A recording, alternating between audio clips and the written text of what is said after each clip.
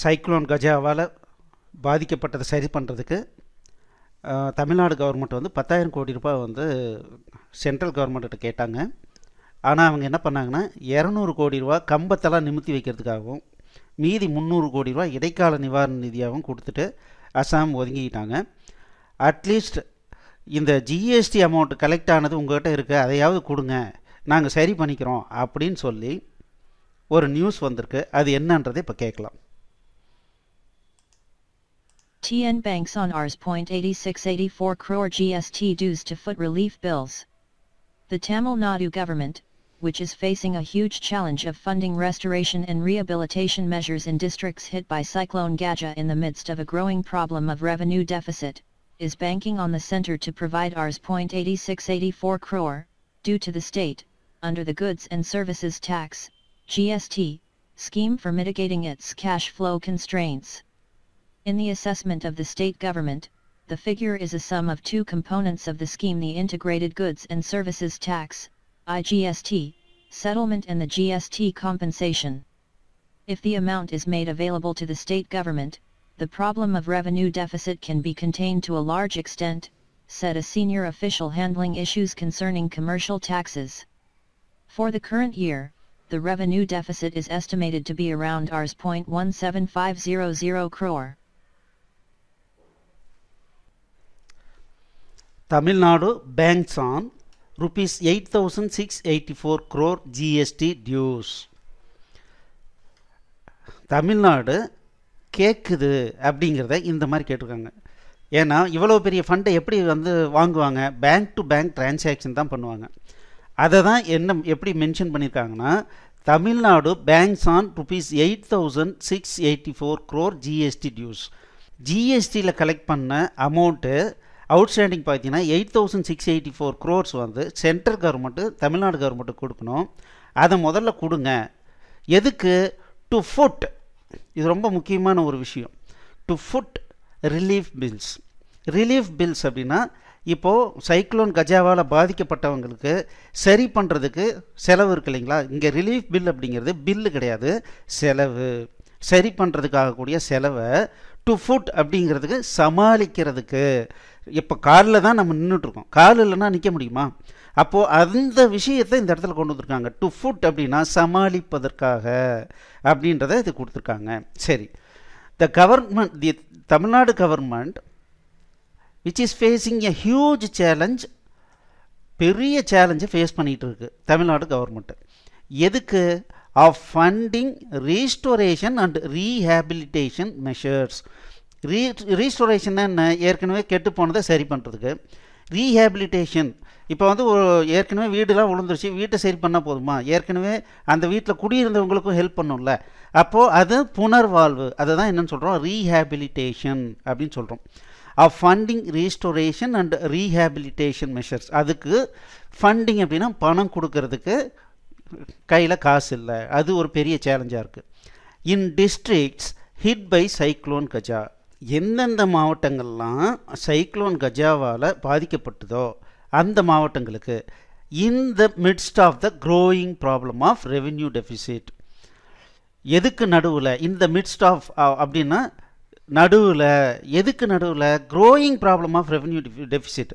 ஏற்கனவே தமிழ்நாட்டில் வரவை விட அதிகமாக செலவு இருக்குது. ரெவென்யூ டெஃபிசிட்னா பற்றாக்குறை, வருமானம் பற்றாக்குறை, டெஃபிசிட்னா பற்றாக்குறை. அப்போது இது வேறு அதிகமாக இருக்குது. இந்த டைமில் வேறு அந்த சைக்ளோன் கஜாவால் ப்ராப்ளம் இருக்கிறதுனால அதுக்கும் பணம் கொடுக்கணுன்றதுனால மிகப்பெரிய சேலஞ்சை ஃபேஸ் பண்ணிகிட்டு இருக்கு. இப்போது ஈஸ் பேங்கிங் ஆன் கேட்குது.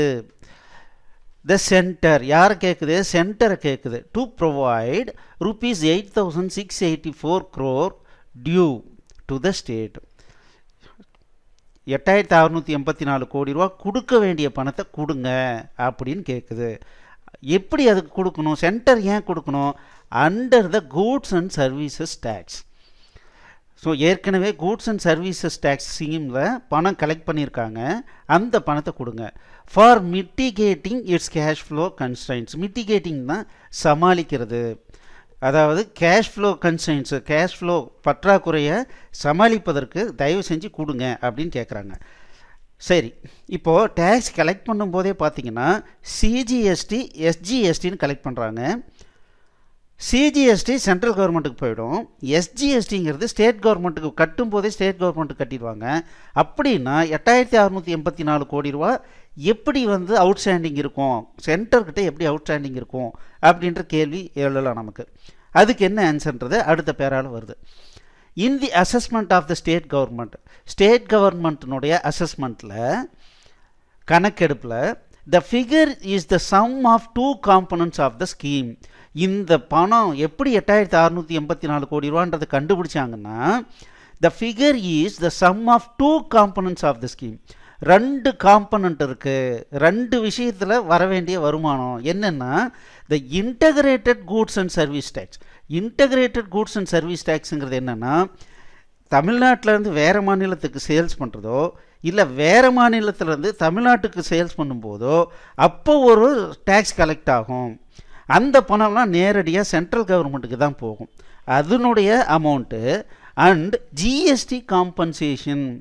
ஆரம்பத்தில் ஜிஎஸ்டி இம்ப்ளிமெண்ட் பண்ணும்போது என்ன சொன்னாங்கன்னா, எப்பா எல்லாரும் ஜிஎஸ்டிக்கு வாங்க, உங்களுக்கு காம்பன்சேஷன் கொடுக்குறோம் அப்படின்னு சொல்லி அதுக்கப்புறம் தான் என்ன பண்ணாங்க அப்படின்னா ஜிஎஸ்டிக்கு எல்லாருக்கும் ஒத்துக்க வச்சுக்கிட்டாங்க.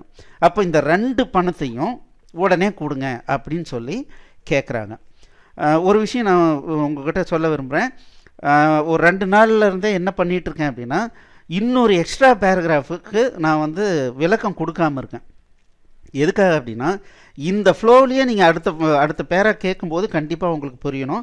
அப்படியும் புரியல அப்படின்னா இந்த ஹிந்து பேப்பர் இங்கே நம்ம மென்ஷன் பண்ணியிருக்கிற தேதியினுடைய பேப்பரை வாங்கி படிங்க. நீங்களே நிறைய படிக்கும்போது இன்னும் நிறைய விஷயங்களை உங்களால் கற்றுக்க முடியும். ஒன்று. இன்னொன்று, இப்போது இவங்க வந்து கேட்குறாங்க இந்த பணம்லாம் கிடைக்குமா அப்படின்னா அவர்கிட்ட கேட்டால் என்ன சொல்லுவார், இல்லைங்க கணக்கு பார்க்கணும், எல்லாம் அப்பப்போ கொடுத்தாச்சு அவங்களுக்கும் பாரு அவர். ஏன்னா பணம் வாங்கிடுவாங்க, கொடுக்குறது திருப்பி கொடுக்குறதுங்கிறது எப்போவுமே பிரச்சனை. ஏன்னா திருப்பி கொடுத்தது அதிகமாக கொடுத்துட்டா அவன் கேள்வி கேட்பான், இல்லைன்னா ரொம்ப ப்ராப்ளம் வரும். கம்மியாக கொடுத்தா இவர் கேள்வி கேட்பார். ஸோ இதனால் பார்த்தீங்கன்னா இந்த பணம் வருமா இதெல்லாம் வந்து ஒரு கனவு மாதிரி தான், கேட்டுக்கிட்டே இருக்க வேண்டியது தான். அவங்க கொடுக்குறேன்னு சொல்லிகிட்டு இருக்க வேண்டியது தான், அவ்வளோதான். சரி, ஓகே, இது கவர்மெண்ட்டினுடைய பிரச்சனை. ரைட். நேற்று என்ன கேட்டிருந்தோன்னா ஜெயலலிதாவின் மரணம் சம்பந்தமான விசாரணை சீக்கிரம் முடியுமா. வில் அப்படிங்கிறது வுட்டுன்னு மாறி இருக்கு. Jayalalithaa death related inquiry, Jayalalithaa மரணம் சம்பந்தமான விசாரணை பி. இங்கே பாருங்கள், இந்த வுட் பி அப்படிங்கிறத பிரித்து போட்டிருக்கோம். Would Jayalalithaa death related inquiry be completed சூன், முடிவடைந்து விடுமா அப்படின்னு கேட்டிருக்கோம். இன்றைக்கி என்ன கான்டெஸ்ட் அப்படின்னா போதுமான அளவு முயற்சித்தால் முடியாதது எதுவும் இல்லை, ஆங்கிலமும் அப்படியே. இதை எப்படி நீங்கள் எழுதுவீங்க அப்படின்னு சொல்லிட்டு கமெண்ட்ஸில் எழுதுங்க. TN banks on Rs. 0.8684 crore GST dues to foot relief bills. The Tamil Nadu government, which is facing a huge challenge of funding restoration and rehabilitation measures in districts hit by Cyclone Gaja in the midst of a growing problem of revenue deficit, is banking on the centre to provide Rs. 0.8684 crore, due to the state, under the Goods and Services Tax, GST, scheme for mitigating its cash flow constraints. In the assessment of the state government, the figure is a sum of 2 components of the scheme: the Integrated Goods and Services Tax, IGST, settlement and the GST compensation. If the amount is made available to the state government, the problem of revenue deficit can be contained to a large extent, said a senior official handling issues concerning commercial taxes. For the current year, the revenue deficit is estimated to be around Rs. 0.17500 crore. மேலும் இந்த மாதிரியான வீடியோக்களை நீங்கள் receive பண்ணுறதுக்கு எங்களுடைய சேனலுக்கு subscribe பண்ணிக்கோங்க. இந்த வீடியோ உங்களுக்கு பிடிச்சிருந்ததுன்னா லைக் பண்ணுங்கள், ஷேர் பண்ணுங்கள். மேலும் இங்கிலீஷை நீங்கள் இம்ப்ரூவ் பண்ணணும் அப்படின்னா spoken English foundation and English fluency டெவலப்மெண்ட்னு சொல்லிட்டு 2 கோர்ஸ் வந்து நாங்கள் யூடியூப்பில் போட்டிருக்கோம். கீழே பார்த்தீங்க அப்படின்னா டிஸ்கிரிப்ஷனில் இந்த 2 லிங்க்கும் கொடுத்துருக்கோம். நீங்கள் படித்து நல்லபடியாக முன்னுக்கு வாங்க. All the best. தேங்க்யூ.